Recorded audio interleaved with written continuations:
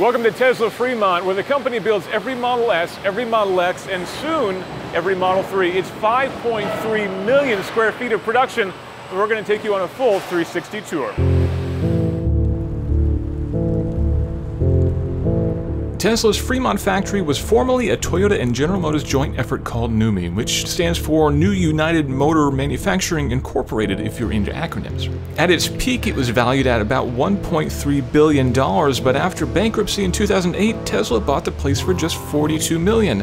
That is good value.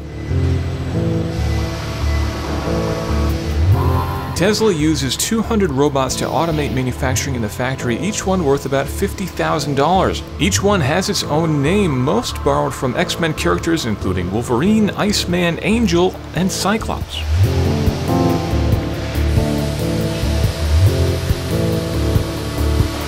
Raw aluminum comes in, is stamped and extruded and spot welded together with high tensile steel, and the result is the raw components to build the chassis for the Model S and the Model X, which roll off the line together.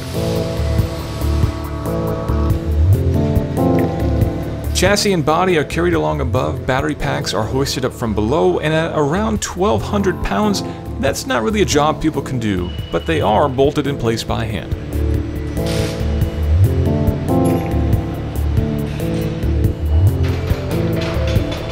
Nearly completed cars follow a roller coaster of tracks overhead, while many robots that deliver parts roll along magnetic tracks laid on the floor.